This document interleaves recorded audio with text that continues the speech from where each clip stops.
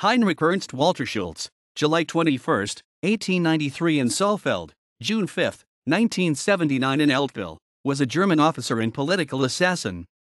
He was an accomplice of Heinrich Tillessen on August 26, 1921 when the murder of German politician Matthias Erzberger took place.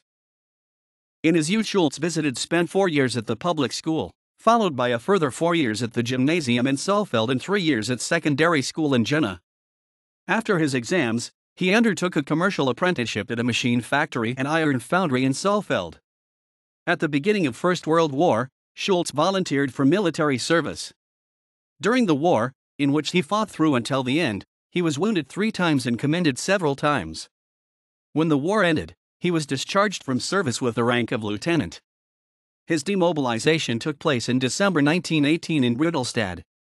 Afterwards, Schulz returned to his parents' house and resumed his old job at the Saalfeld Engine Works and Iron Foundry. In April 1919, he joined the Marine Brigade Ehrhardt.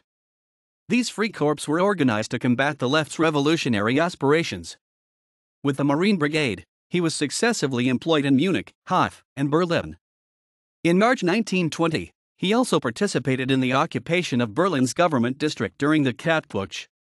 After the dissolution of the Marine Brigade, Schulz was, from April 1921, a member of the Organization Council, a nationalist secret society, which in many ways was the successor of the Marine Brigade and tried to destabilize the Weimar Republic.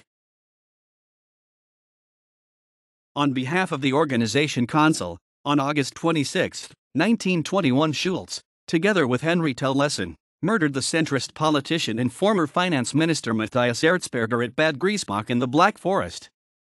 Erzberger, as head of the German Armistice Commission on November 11, 1918, had signed the ceasefire agreement of Compiègne. As a result, right-wing and national groups hated Erzberger and called him a November thug. Schulz fled shortly after the assassination, along with Tillessen, and was pursued for murder Hungary by Hermann Berchtold. He was recognized in 1924 and arrested. As the Hungarian government refused his extradition, he was released but expelled from the country. As a result, he came via Italy to Southwest Africa and later to Spanish Guinea, where he lived as a plantation manager from 1926 to 1932. Due to malaria disease, he traveled in 1932 or 1933 for recovery to Barcelona.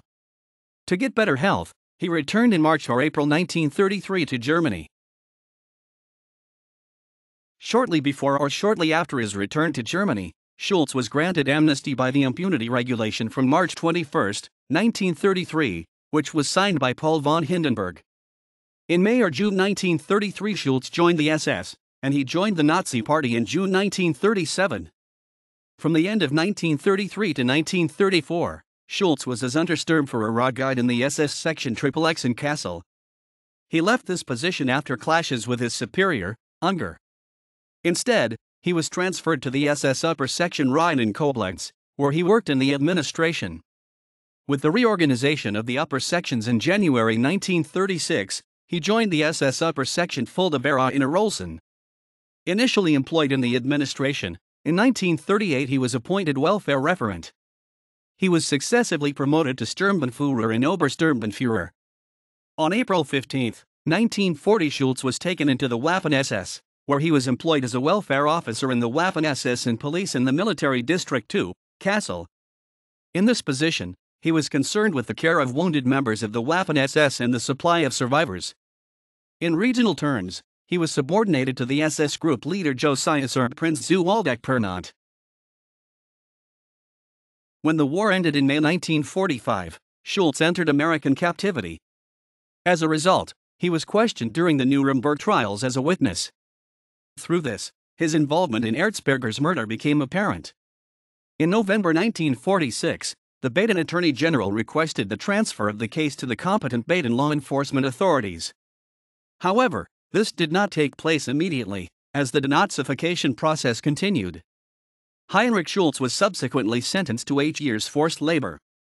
In December 1949, he was handed over to the German authorities and sent to custody in Offenburg.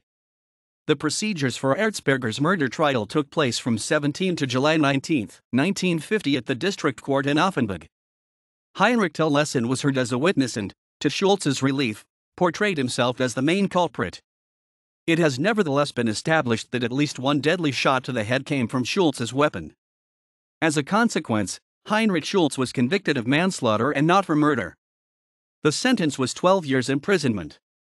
On December 22, 1952, the sentence was suspended. Heinrich Schulz lived afterwards in Frankfurt am Main. Kord Gebhardt, der Fall des Erzberger Morders Heinrich Tillessen. Ein Beitrag zur Justizgeschichte nach 1945. Morsiebeck, Tübingen 1995, ISBN 3-16-146490-7, Beitrag zur Rechtsgeschichte de 20. Jahrhunderts. AR 14. Rainer Heiling von Lanzenauer, der Mord an Matthias Erzberger. Verlag der Gesellschaft für Kulturhistorische Dokumentation, Karlsruhe 2008, ISBN 3-922596-75-4, Schriftenreihe der Rechtshistorischen Museums Karlsruhe. Heft 14.